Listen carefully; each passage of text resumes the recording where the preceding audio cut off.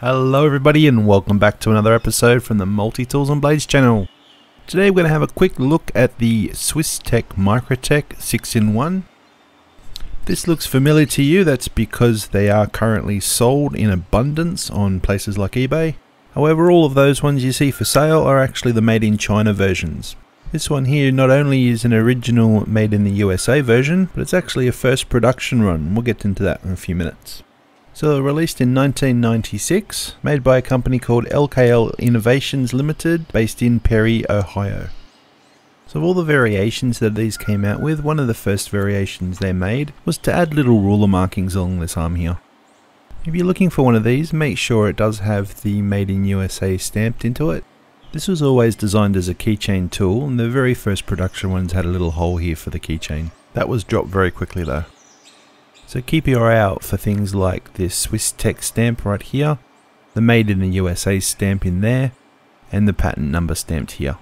Those are the things that have changed over the years, so that's what you want to look out for. The model was known as the Microtech, but more affectionately known as the 6-in-1.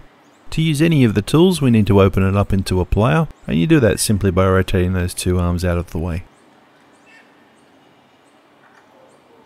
Well, we now have something that resembles a set of pliers, but don't let the size fool you, it's quite capable, and we can see just how wide those jaws open up. You can get a decent amount of stuff to fit in there, but it's never been designed to replace a proper pair of pliers, but it's really good if you're stuck in an emergency situation.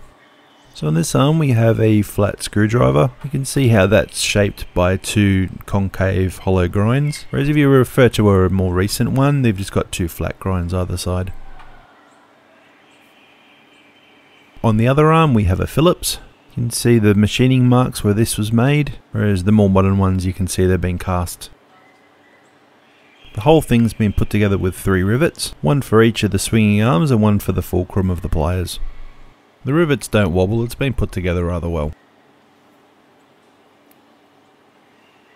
Now on the inside of the jaws, in this area here, we have a wire stripper and wire cutter, and this is called a sheet shearer. I'm not sure exactly how the sheet shearer works, but if they say it's a sheet shearer, then I have to believe them. I mentioned before that only the very first production runs had the hole for the lanyard ring. They were very quickly dropped.